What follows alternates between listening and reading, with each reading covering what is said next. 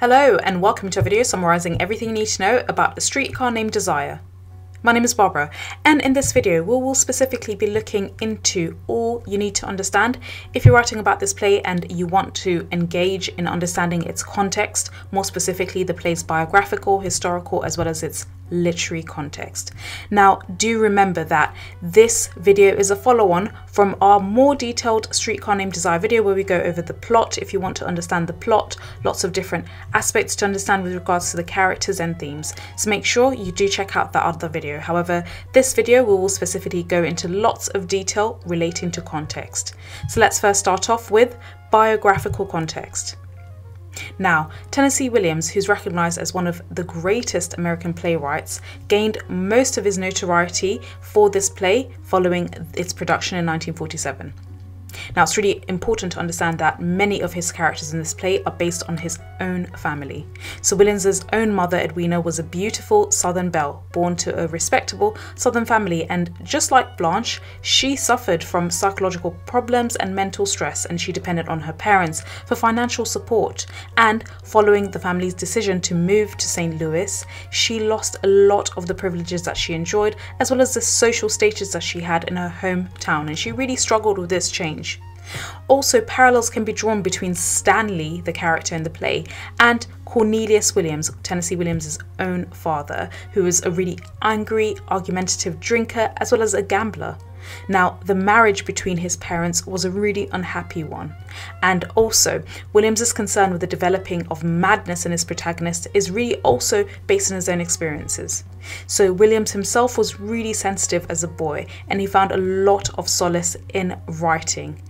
Also, do bear in mind that his own sister didn't really have much of an escape, so she also became really mentally unstable. She suffered from schizophrenia as she grew older, and eventually her mother had her undergo a lobotomy, which is basically a medical procedure removing part of her brain in order to try and cure this schizophrenia. However, this really caused his sister to completely suffer a mental breakdown in her 20s, and Williams really held a lot of guilt and regret that he wasn't able to save his sister from this madness. So we can also see this in the play because Stella is faced with a similar predicament when she decides to commit Blanche towards the end of the play to a mental institution. So Williams's own family's history of psychosis really made him really paranoid, and in later life, despite a lot of the success that he enjoyed, he himself also suffered from depression, which was made worse by taking lots of drugs and also drinking alcohol. Also, do bear in mind in terms of the setting that he chooses, which is New Orleans in the Deep South, but also, of course, Blanche is a Southern belle who comes from Belle Reve.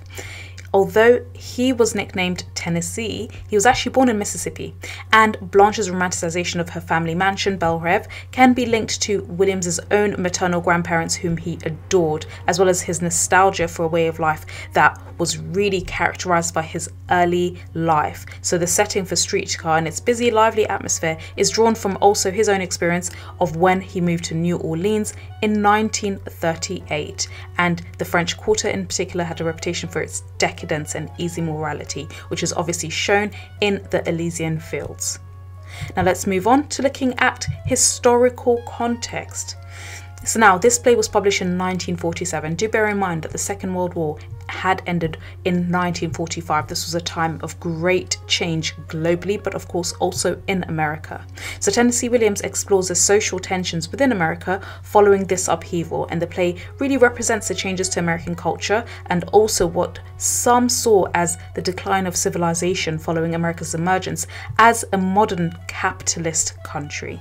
Now, this play shows the decline of the Old South, its advantaged way of life, and do remember that in the 19th century, the success of the southern states' economy, which largely was agrarian, so dependent on its cultivation of its plants, things such as creating cotton and producing cotton through exploiting slaves, it really made the southern states very prosperous by the end of the 19th century. However, following the American Civil War, the abolition of slavery, the wealth of these plantations really declined, and This actually didn't really affect the northern states, whose economy was actually based more on industry. Whilst the southern states suffered economically, the north improved. And of course, this shift is also symbolized in the characters of Blanche. She represents the declining southern states, especially the plantation states, whilst Stanley represents not only the new south but also the north, which is characterized by lots of immigration, lots of freedom, lots of mixing even racially, and all of this is embodied in the two. Now, do bear in mind that in the 20th century, America's economy prospered and industrialization really grew lots of the cities, including New Orleans. So there was a lot of urban development, a lot of modernization. And thus this struggle between the North and South is expressed and reflected in the opposing values that Stanley and Blanche hold. So Blanche on the one hand symbolizes old world values of the South, while Stanley, who's a decorated soldier, the son of a Polish immigrant, he represents the new America.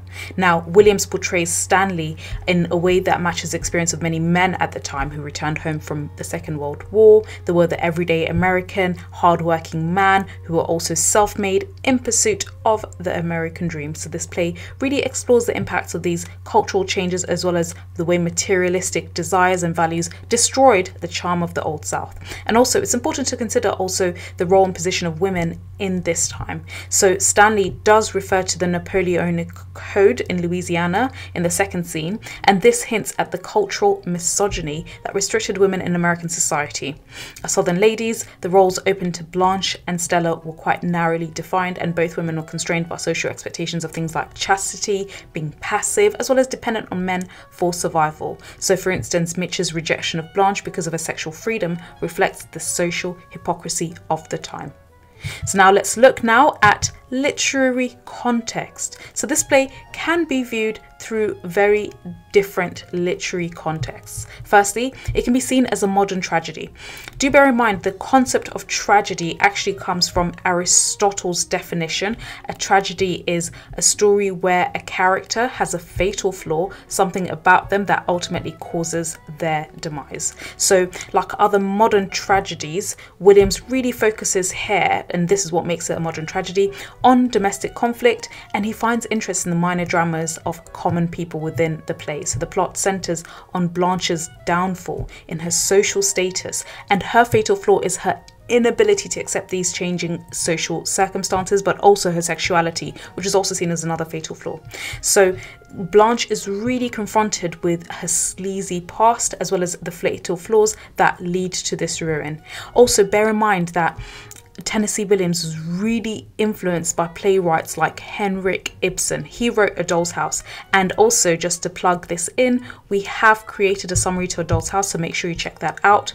However, Williams was really influenced by Ibsen and how he used social realism in his plays, and this is also apparent in Williams's own writing. So he reflects the realistic detail of the city of New Orleans, the apartment, and the rendering of a family drama that explores all of these themes such as class and gender relationships.